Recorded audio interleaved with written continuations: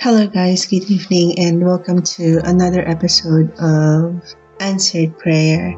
And this is a story of Linda Rossi, and she was a woman na nagkaroon ng miscarriage. Nakunan siya during the mid of her pregnancy, and nung nagkaroon na siya ng miscarriage, sabi ng doctor, don't worry kasi magkakaroon ka pa ulit ng chance na manganak. But then, months passed and still, hindi pa rin nabubuntis si Linda. So, she cried and she begged to God na mabuntis na siya at magkaroon siya ng anak. And to the point na she was already angry kung bakit hindi dinidinig ng Diyos ang panalangin niya. She questioned Him. She blamed Him. She bribed Him. Yung, Lord, bigay mo lang sa akin to and then I'll do this, I'll do that. And still, it didn't work. Nothing worked. And habang lumilipas yung panahon na yung kakayanan ni Linda na magbuntis nababawasan sapagkat hindi pa rin siya nagbubuntis.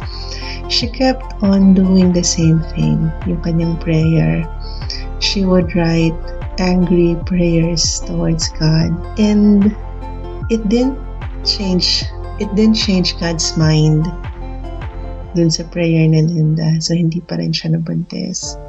However, something changed. It was Linda, and one day sinulat niya sa journal niya na, okay Lord, panalo ka na.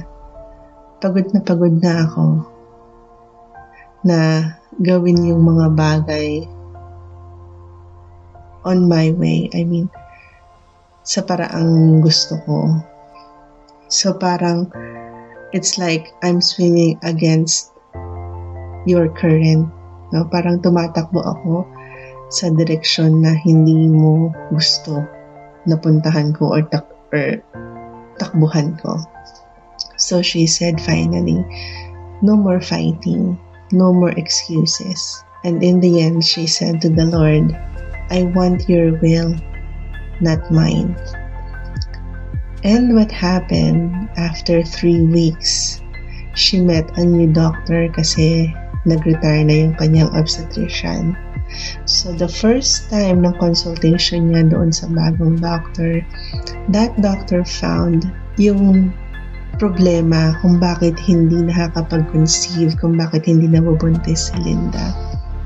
So, less than a year, finally, Linda was able to deliver a baby named Nick.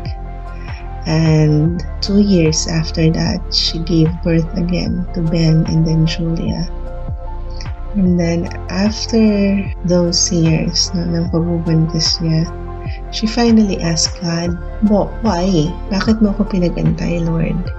She said, bakit nung unang prayer ko pa lang, bakit hindi mo ako or ba't hindi ka nagsabi about doon sa doctor na nakahanap nung kung ano yung mali sa akin, kung bakit hindi ako nabubuntis, bakit hindi mo siya pinamit sa akin years before that, na ang tagal kong nagantay. And if only Linda can hear what God was actually trying to tell her. He was telling Linda, I didn't make you wait.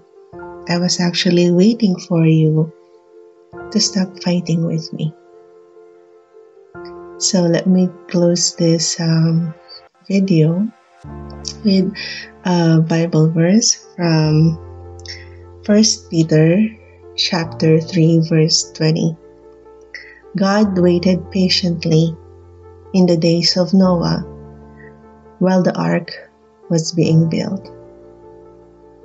Kung meron ka pang prayer na hanggang ngayon hindi sinasagot ni Lord, maybe you should stop fighting and stop doing things your own way and start asking God kung ano yung will niya. And let His will be done doon sa panalangin mo.